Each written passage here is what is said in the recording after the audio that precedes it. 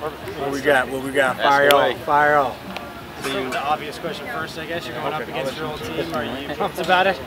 A bit excited, see the guys. Haven't seen them in a while, but at the end of the day, we out here to work, I'm with the Raiders, I'm here to make sure that I'm doing what I can to make the Raiders better. Did you have any text messages from the old teammates talking trash? Nah, a couple FaceTimes, talking smack, that's about it. You're a Raider, bro. I got you. I keep that in mind. Hit the blue guy. I'm sorry. That's my guy right there. But no, a couple FaceTimes, like just talking smack.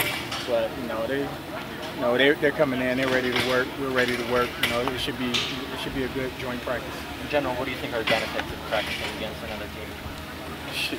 The biggest benefit is not hitting your own guy, anymore. But just be able to get some fresh looks. Go out there, get some. It's a different energy about it when you have those joint practices. It'll be the third time that I'm doing it personally, and it's good work, just to say the least. Have you been able to impart any kind of knowledge on the Raiders of what they're about to face this week? A bit, just giving them some details about the guys, good group of guys, athletic guys, just. New coaching staff, so there's only really but so much I can really give them. But as far as the guys that are still there, just giving guys a little heads up on what they bring to the table. That's pretty much it. Doing what I can to help prepare. My guys when we line it up tomorrow. Markel Lee's a young guy being asked to do a lot. How do you think he's doing in the base? He's doing great. He's doing amazing. He's taking it all in, asking all of the questions, diving in the film. I think he's going to take a huge step this year. He's smart, he's physical, athletic. So I feel real good about him. Feel real good about Nick Morrow, our young guys and veteran guys. I feel good about the whole group. Are Stafford and Carr similar in terms of arm talent? I think they deliver the ball and get it there on time. Oh yeah, great. Some of the league's premier quarterbacks, they're really great arm talent, like you just said. Smart, they're going to be competitive. So that's why, like I said earlier, DC's my guy. Just being out there around them each and every day, just seeing that competitive nature, he really enjoys it. He thrives off it, and I love it. As a defensive guy, that's what you want to see in your quarterback. When a fight breaks out, in the next couple of days, are they ever good or bad, or good chemistry? Hey man, it's camp. Guys get a little testy, tempers flare, but I think we shouldn't have any of that. I think they do a good job of just showing up, ready to work, keeping it about football. I think we have a good group of guys that's pretty much looking forward to doing the same, because at the end of the day, it's nothing but a distraction. Speaking of quarterbacks, you had an interesting tweet last week regarding Dak Prescott. What was the thought behind that, and chunky soup and everything else that went with it? And I said what I said, and leave it at that. I really don't have too much to speak on that. A random question: where did the face mask come from? That's a unique one. Man, I like to switch it up. With the helmet, with the face mask. It's a Zenith helmet. And they have a bunch of funky face masks. People always get on me. They say, "Man, you're wearing a lacrosse helmet and all this type of stuff." Like, man, shut up. I like it, so that's all that matters. But it's good to change it up. Throw people off. Keep it fresh, man. Keep it funky. Being here for a couple of years, you're kind of taking ownership of this linebacker core, kind of stepping out to be a leader, not only of the young guys, but just of the entire group. Is that important to you? Oh, extremely important, because it's the 7th year for me.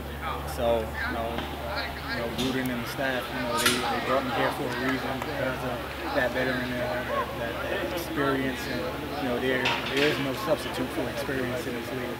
And I'm definitely taking it, in stride. Just want to make sure that I'm assertive when I need to be assertive, but most of all, just lead by example. I'm not a big rah-rah guy. I try to keep my guys rolling. Just by giving them the energy and the juice that I have, the effort, going out there and just running around, so they can just feed off of that. It's a league that often faces veterans out, like some teams do. This team obviously made a concerted effort to bring in a lot of them. They did it the first time Gruden was here too. What about Gruden and the staff appeals to you as a veteran player? extremely smart staff. They understand the game. They understand how important veteran guys that's played a lot of football in this league are. And us being veteran guys, we appreciate that. Like you said, some teams, they try to phase veteran guys out, but, like I stated earlier, there's no substitute for experience. You can get a young guy, he might be a bit more athletic and move around a little better than a veteran guy, but at the end of the day, if you don't have that game experience, if you haven't seen it as much as another guy, you're a bit hesitant. Your speed's not going to show on the field when you're unsure of your assignment and unsure of what you're getting out there, what you got to do. So, I've played a bunch of ball. I can react to stuff a bit quicker than per se. And I'm going to go out there and make sure that shows. And, I'm just really appreciative, of Wooten and the staff bringing me in for that reason. A couple more guys. Specifically, it seems like a lot of the defensive players reference his abilities as a teacher. In your opinion, what makes Gunther an effective teacher? Make sure that you understand the team, what your job entails. And if there's any bit of uncertainty, or a look of uncertainty on your face or your body language, he's going to feed it. He's going to go in for the okay. Look, so this is why I told you this. So he's not going to just give you a coaching point and back off and then expect you to. No, he wants you to understand and think the way he's thinking. Because he wants us as players to really take, grasp and take ownership in the defense. Because at the end of the day, he understands that we're the ones out there and we have to play. So we have to feel good about the defense just as good as he feels about it. And, he's not going to let up. The whole staff, they're not going to let up until we know it just as well as they do. So what did you see from Harden? You sit back and watch him, Harden kick.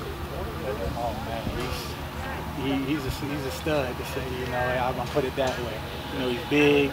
He's strong. He's athletic. He can move. He could go inside. He could go outside. I'm excited to see him, go out there in the first game and let it rip. When you go back and watch him on film, when you are seeing it as a group, is it more impressive when you see it on film and you're able to slow it down maybe a little bit? Everything looks better in slow motion, baby. You ain't know that? When you slow it down and you see the shoulders and the footwork, and but no, it's amazing when you slow it down and you're able to take a step back and just watch it. And you, as a linebacker, you appreciate it more. You see the work that the defensive linemen, the work that they're putting in up front and keeping us clean as backers. You got to show them love. When you see that, you got to give them a pat on the back and say, hey man, I see you. Keep working, keep doing it. So I make sure that I'm going out my way to do that every time I see it on film. Last question. As a linebacker, what's your thoughts about how get your helmet out of the game could impact tackling and your job, and also the rules to be explained today by the officials when they meet with the team, and any questions that you would have? It's pretty much self-explanatory. You don't lower your head to initiate contact, and at the end of the day, it's protecting the offensive guy, but most importantly, you're protecting yourself. We've all seen it happen, countless times last year. The guys lower their head, you run the risk of not just injuring the guy on offense, but exposing yourself to injury. And, it just makes sense. As a defensive player, you're always taught you need to see what you're getting. You're taking on the block. You don't duck your head.